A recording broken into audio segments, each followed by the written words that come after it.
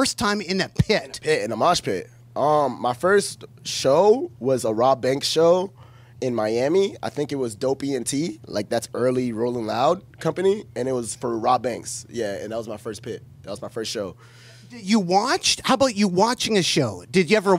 That was you weren't performing? No, I wasn't performing. That was my first show ever seen. I wasn't even making music at that time, and I was watching Rob Banks perform, and I was like thinking in my head like I could do this. Like for sure I could do this. Yeah.